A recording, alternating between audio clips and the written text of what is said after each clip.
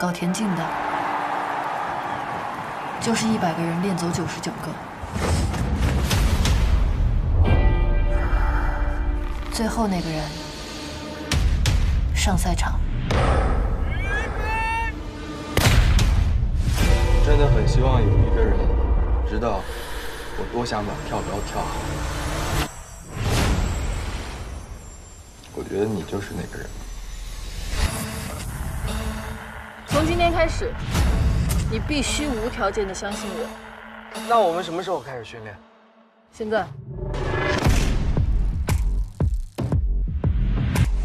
喜欢练身高啊？要真想当运动员，就4个字儿：惨不忍睹。人各有命，在跳高这条路上走不远的。就你吧。又是为身高吗？你都不让他上比赛，你怎么知道他不行？教练收你多少钱？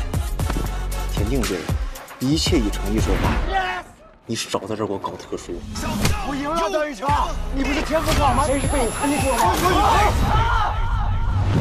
继续让他这么练下去，你会害了他。我相信他，你也得相信他。我不会看走眼的。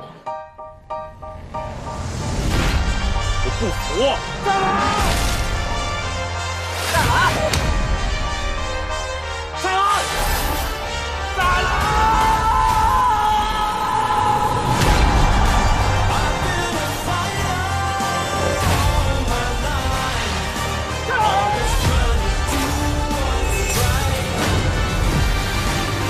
我想成为你的骄傲，我会拿全省冠军、全国冠军、世界冠军，奖牌我都会给你。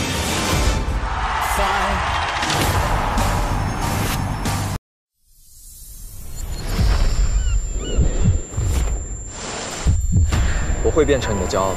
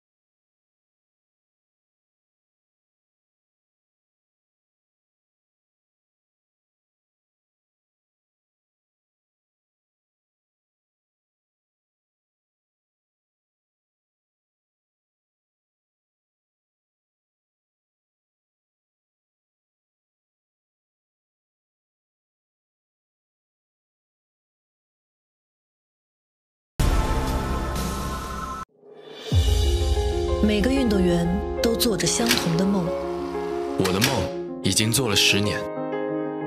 梦实现的过程很残酷，要经历伤病，经历失败，经历旁人无法理解的孤独。但内心的渴望总是能超越身体的痛苦和外界的质疑。运动刺激下产生的肾上腺素会让我为之兴奋，会让我第一个到达训练场，最后一个离开。会让我坚定梦想，永不妥协。对我而言，运动代表着一切。他们不需要别人知道他们是谁，来自哪里，要成为什么人，因为他们就是这残酷的田径场上最绚烂的一束光。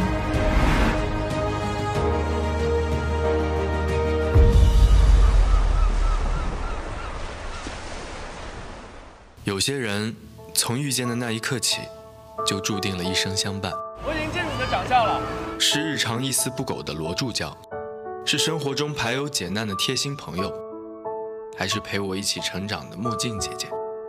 有人说你们的未来很渺茫，我说我相信他，相信自己，相信他会朝着梦想勇往直前，相信你们会迈向无限可能的未来。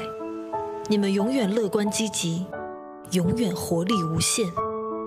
你会越来越强，越来越发光，然后看到全世界，最后再回你身边。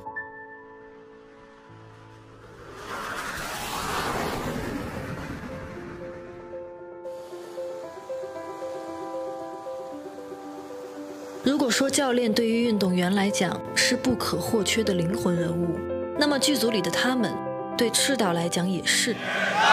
一次次的深夜收工，一遍遍的再来一条，他们用尽真心，只为了共诉心中最好的影像。朝夕相处之间，我们早已像家人一样，分享彼此的喜乐与泪水。从严冬到暖春，111天的日夜坚守，碰撞出这场赤诚相遇。来，咱们再来一个，来啊，来！炽热的赛道，让我们一起逐梦奔跑吧！来，示范来，柯基，预备，祝赤道！